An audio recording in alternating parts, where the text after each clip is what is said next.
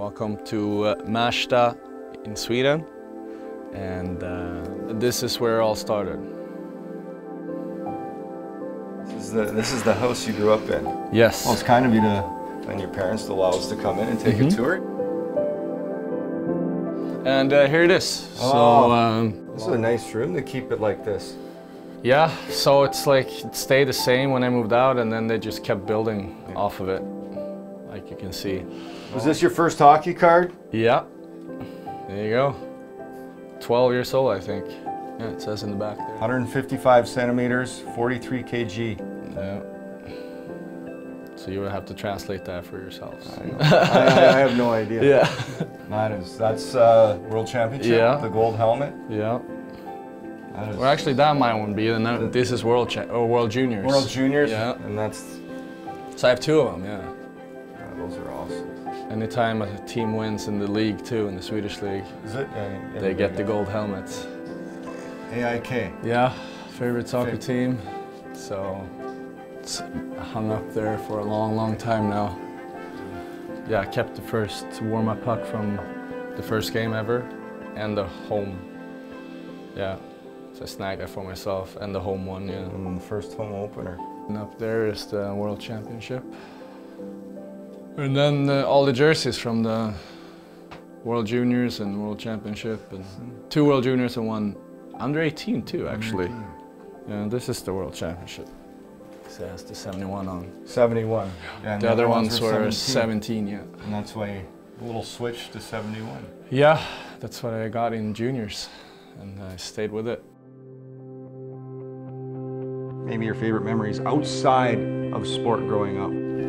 Well, I remember in the summers we biked a lot. We have this spot, like a little cliff, that we used to hang out and you know, jump from the cliffs and swim a little. I was gonna say, hopefully there's water underneath. Yes, yeah, exactly. Yeah, definitely. And yeah, the place is called the Skull Mountain. Skull Mountain. Yeah, because it kind of looks like a skull when you're on the water, like on a boat. Apparently, yeah. I don't really see it, but that's what it's called. So I have a lot of great memories from that, and it was hockey all the time, pretty much. Or actually, it was soccer too, because I played soccer in the summers. But I think we had a very fun team 93, as we called ourselves. So yeah, just have a lot of great memories growing up and playing for my hometown team there. Did you say 93? So that was birth year? That was our birth year. So that was my grad year. Thank you very much. Anyways, yeah. Well, I'm just going to age myself while we're here. But for me, you know, when I was growing up, I grew up in a small town as well in Canada. But one of the benefits I found growing up was you always had ice time available. Was that similar for you guys? More or less, yeah. Especially when it was cold out and we could have the outdoor rink going. Yeah, some of the best memories are those outdoor rinks. Obviously, you would have had certain players you looked up, Swedish players. Who was number one? Who was William Karlsson when he was young? Who'd you pretend to be? Number one, what I would say, is Peter Forsberg. Peter Forsberg. Yeah. Even though I don't play like him, I feel like, but I think he had every tool that a hockey player should have. Because he was scoring goals, he was making fantastic passes, but he was also crushing guys, and it's always a lot of fun to stay up at night and watch him. He was a beast. Fortunate to play against, well, not fortunate, but I did play against him. It was scary at times, as you mentioned. He was an absolute beast in the corners, and just unfortunate for the injuries for him, because I think he was just tremendous and all around. Maybe outside hockey, who are your biggest influences maybe on your path here growing up in Sweden? Well, of course, my parents. Yeah, they've driven me everywhere around here in Stockholm whenever we played other teams, and they've always been a huge support, not only in hockey but in soccer too. It's a busy summer and in winter, so.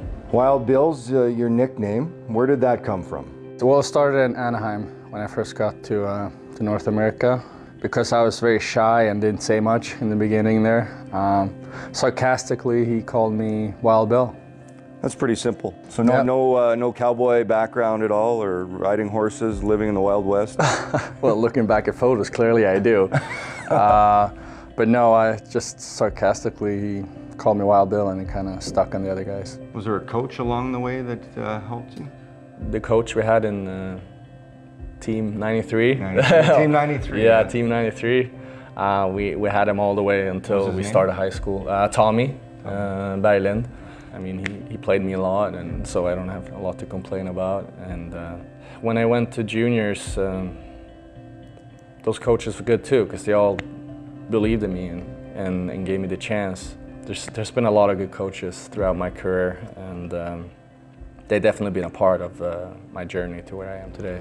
The next pick in the 2017 NHL expansion draft will come from Columbus. Bill, your selection from the Blue Jackets.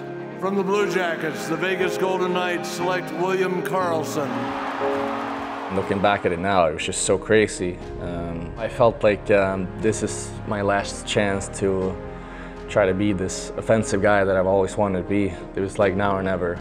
They put me with Martian, Smith, and everything just seemed so easy all of a sudden, and hockey was so much fun, and in every game I had the mindset of, oh, I'm going to score, I feel really good. I know you had 43 goals the first year, but let's talk about the goal. Against San Jose, clinched the division, shorthanded, between the legs, stripped the puck, blew past Brent Burns. What were you thinking as you went in on goal? You know, I have a pretty good angle to pull this move. I planned it pretty early when I skated down there, and then the execution was there and looked even better when you tried to poke with the stick, and just left the short side open for me. What a goal! Through his own legs! Are you kidding me? William Karlsson pulls this move off at full speed. Pretty big summer for you. 8 years locked in as a Vegas Golden Knights, something I know you wanted to do. For sure. Is there a little relief, or do you still put that pressure on yourself? I think both. I mean, I always want to be good. I mean, if you're not good, you're not going to play. So, and Vegas is where I want to play. There's no other place I'd rather be. So, I say both. It's nice to get it done, but also I think I put pressure on myself too to be good and try to be a leader in the team. Every journey has a story. Every story has a beginning.